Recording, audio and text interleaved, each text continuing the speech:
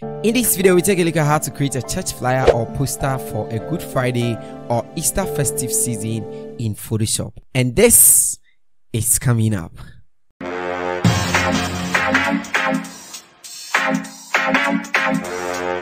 Hi everybody and welcome to the channel. It's Innocent here. Over here we make videos like this. If that is something that sounds like you're interested, kindly consider subscribing. So inside the description of this video will be a link to download all the resources that I'll be using in this video. And mind you, I got almost all of these resources from Pinterest and from Google. So I'll leave a link to download all of them in the description if you want to follow suit. And if you practice over and you want to send it over, you can hit me up on Instagram and then we can chat over there. Now let's get into Photoshop and let's get some things done. Okay, right here in the magic world of Photoshop, the first thing that we're going to do is we're going to create a new document. So you press Ctrl N to create a new document, and depending on what you're basically using this for, I chose to go for the A3 size here. That is because I created this in the form of a poster that can be printed out. So I'm going to click create over here and everything, my canvas will be ready. First off, understand that this is going to be more of blending and manipulations rather than adding more text or let's say like normal images.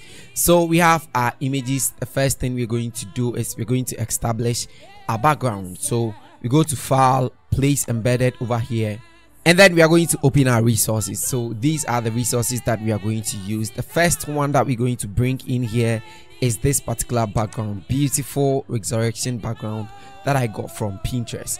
So after you bring it here, you're going to open it up to fill the entire canvas, something like that, and then you take your time to position it as you want. So I really want the bottom here to show up, so I'm going to open it from the bottom like that, and then I'm going to press Ctrl A to make sure that it is centered both horizontally and vertically. I'm going to double click over here. I'm going to rename this one to number 1 so that it wouldn't keep my tabs that very long. So I'm going to right click on it again and I'm going to rasterize the layer so that we can actually add a lot of things to this particular layer. Next thing, I'm going to press Ctrl plus Shift plus L to auto level it so that it can be, you can see that this looks quite darker than the original image that we brought in. And still, if this doesn't work for you, you can press Ctrl L and then you can add some more levels to it. So something like this, we want to actually get it a bit darker. After this, we go to filter, blur, and then Gaussian blur over here, and then we are going to apply a blur of 15.3 onto the background, and then we can go ahead and click OK. Let's just go ahead and add some more levels to it so that it becomes way more darker, and then we can click OK. We go to the layer adjustment field over here and we are going to add a gradient map onto this one. So we are going to select this particular gradient that I used, this one right over here. This is the first color and this is going to be the second color right over there. You click OK and then you click OK from here. Now we go to the blend mode and we are going to set this to soft light. The next thing we want to do is we go back to our resource and then we have some more backgrounds to use. So this is one of the backgrounds that I also got from Pinterest. So we are going to bring this one in here, right click and rasterize the layer. We are going to double click and change the name to number 2 over here. So we are going to place this one right at this place and open it up slightly like that. Go to the blending mode and we are going to set this to screen. So after that, we are going to add a layer mask to it. Choose our brush tool and make sure that we have our foreground color to be black, and then we are going to brush these places over. So somewhere around here, we are going to brush all of these places that we don't want over like that so that it blends with the background that we are currently having. So something like this should be fine. So after that, we are going to press Ctrl L to activate the levels and we are going to darken this one slightly over like that, and then we go to filter, blur, and then we are going to blur this one out as well. So the same 15.3 and we click OK. Afterwards, we press Ctrl U to activate the hue and saturation, and then we can open this one up so that it can shine over there, and we go ahead and we click OK. So if you turn this one off, this is exactly what we're having, just like that. We go back into our resources, place embedded, and then we have this particular background that we also got from Pinterest. So you bring this one in here like that. we are going to open it up around this area. We want the crown over here and that opening door over there, so we're going to open it up something like this, and then we take our time to position it right over here. So somewhere around this place should be fine for us. Now we're going to right click on this, rasterize it, go to the blending mode, and then we are going to set this to hard light. So something like this should be fine. And then we are going to add a layer mask to it. Choose our brush tool, and then we are going to blend in with this other background. So somewhere around here should be fine. So you just paint it off like this, and then you can even try to bring it down slightly like that. Now we are going to add a couple of hue and saturations to this, so we brighten this up to make it way brighter like that. And then we can come back to this particular layer that we added, the screen layer over here. We can open it up some more, just like this, so that it's bright. I don't like the way it's not really brightening over here, so we can add some more hue and saturations to this, just like so, to make it brighten some more. So let's rename this to 3. And then the last background image that we're going to add to this will be this particular one that we also got from Pinterest. I got a lot of images from Pinterest today. Now we're going to open this one up. We're going to try to bring it over here, just right at this place, and then you're going to leave it over there. We are going to change the name to 4, and then we are going to right click and rasterize the layer over here. Press Ctrl Shift and then U to turn this one to, or desaturate it to black and white. And then you go to the blending mode and you are going to set this to overlay. Now what we can do from here is we can add a layer mask to this, and then we are going to brush off all the areas that we don't want. Something like this should be fine. Now I can realize from here that the background still looks way lighter, so we can go and add the levels to it, and then we are going to turn the levels way down like this, so that it becomes way darker like this. And this is something that I'm looking forward to. So we can then position this particular one over here so that it blends with the blacks at the bottom. So now we are all good with our background, so we can select all of this, press Ctrl G, and then we can rename this background. Now after you've gotten this background, you can actually add a lot of text to make this look good, depending on the number of tests that you want. But since this was like a project that I came up with myself, I just added a few tests to this, but you can add more tests to this to make it look nice. So for the test, we are going to use just one font on this one, and that font is called Trajan Pro. So I'm going to select my test, select, click over here, and then I'm going to add the heading. So first off, we're going to set this to center, that is the alignment to center, and then we are going to type in something like Innocent K Boateng Ministries. I think that is going to be a nice ministry. What do you all think? So I'm going to press Ctrl T to open it up slightly like that. Select my text tool again and go to the toggle character, and then I can open this one up a bit like that. Now I'm going to select all the text over here, and we are going to give it a background color like this, or a color like this. And then we are going to make sure that we select all of it and position vertically like that. So this is going to be the only text that is going to be at the top, and underneath over here we're going to write a couple of tests also. So we select the text tool, so I'm going to select the mystery, copy that, and then we are going to paste that over here. So this font is actually, or this text is actually going to be right aligned. So I select my move to, press Ctrl T, and then I can open it up slightly like that. So we take our time to position it over here, and then we're going to select the text tool again, open the toggle character, and close this one slightly like that. So something like this should be fine. Now we're going to add a couple of effects onto this particular text. So you right click on the text, go to the blending options, and then you're going to add the effect over here. So basically is the layer style.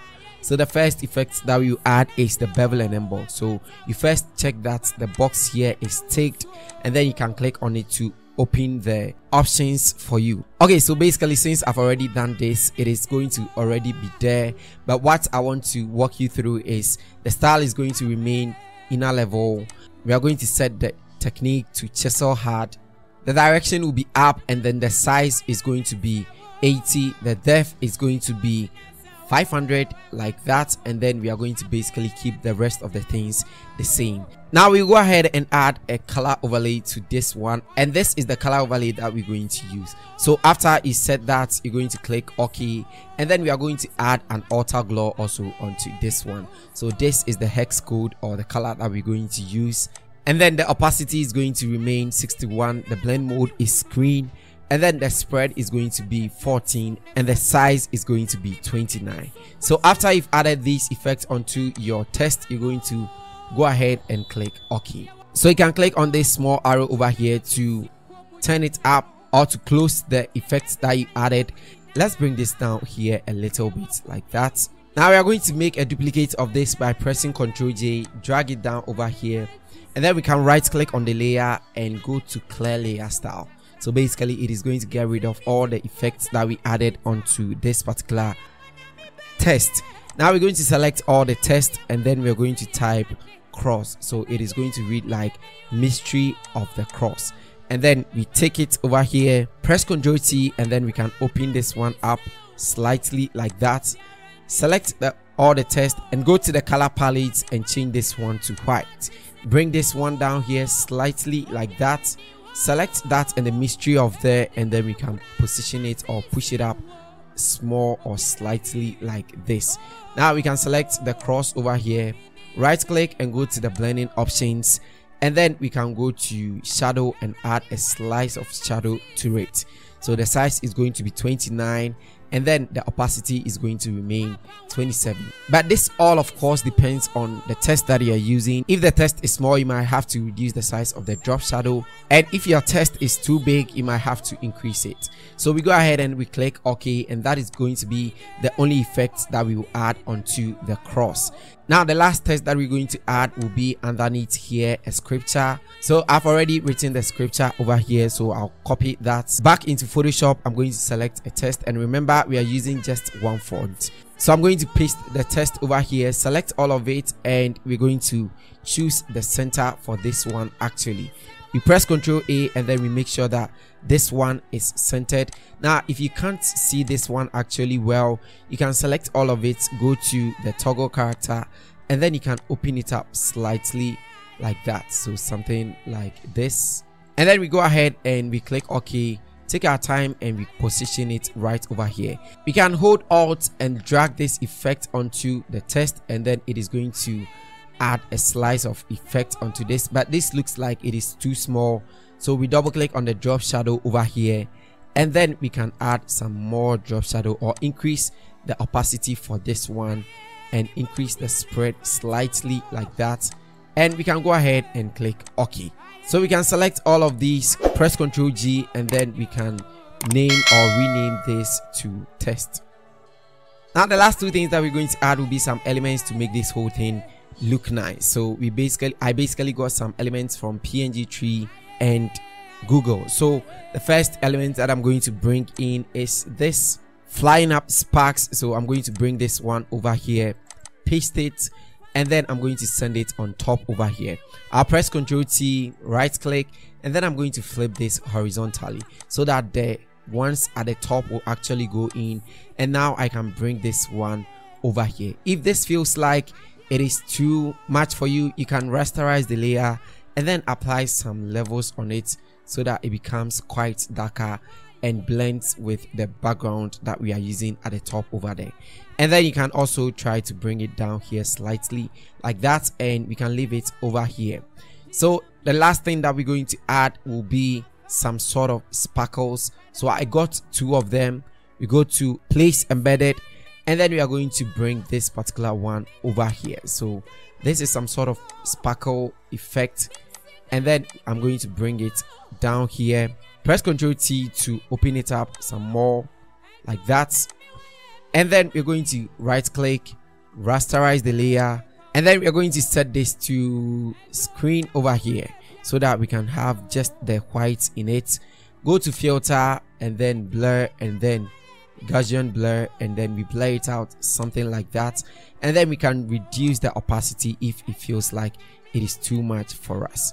Now it feels like the filter or the blur is too much, so let me just go and reduce it slightly like that, and then we can actually decrease the opacity like that. I have another one in there. You can try to use that as well, and let me know which one worked better for you. I think this has been repositioned, so let's bring it in the middle like that. Press Ctrl T and let's try to transform it, because the scripture is very important, and then we position it in the middle like this. So we can select the two of these, group that, and we can call them the elements. Now let me just try and bring this particular image over here slightly like that, and then I can close my background.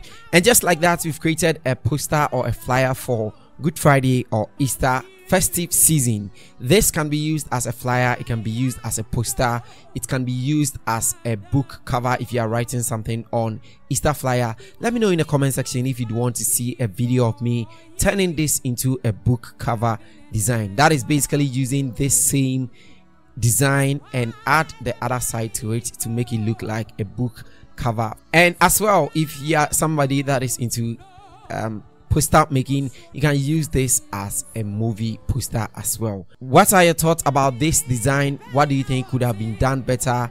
And don't forget to show your designs to me on Instagram. I'll be glad to see your designs over there. I hope you gained value out of this video. If you did, a subscribe to the channel will be so very resurrecting. Thank you so very much for sticking around to watch this video. Please don't forget to like and subscribe, and I'll see you guys in the next video. It's Innocent here, and bye.